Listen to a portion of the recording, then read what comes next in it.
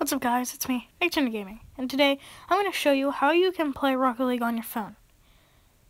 Step 1 is to open up the Google Play Store or the Apple App Store and then search up Steam Link. Then look for the Steam Link app. It should be the first thing you see. Then you're going to want to install it and then open it.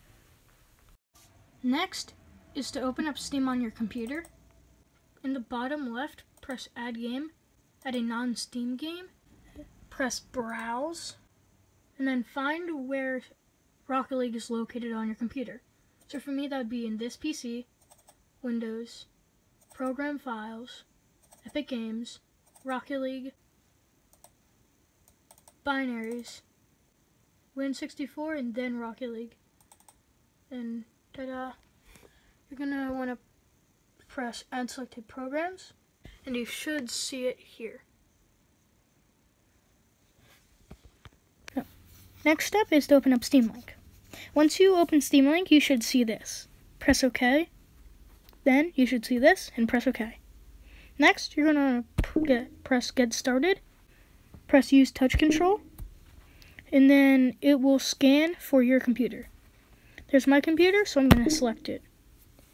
Now, I will be seeing a little pop-up saying authorized device on my computer. I'm going to type in the code. I'm going to press enter. And then this should start to happen. And then you should see this. It should say network test complete. Press OK. And you're done. Now you can press start playing.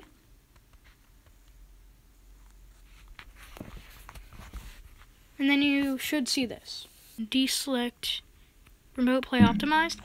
And then I'm going to select Rocket League. Now I'm going to press Manage Shortcuts. I'm going to go to Controller Options. Global Setting to Forced On.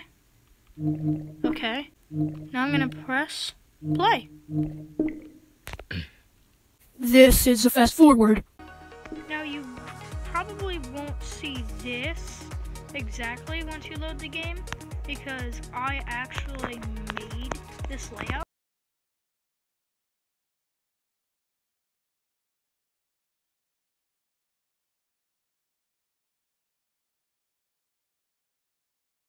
Alrighty, I have my setup laid out. I'm going to press the X, and now I have it all set up. Now I can just play. Now for this, you can't actually use online because you won't be connected to Epic.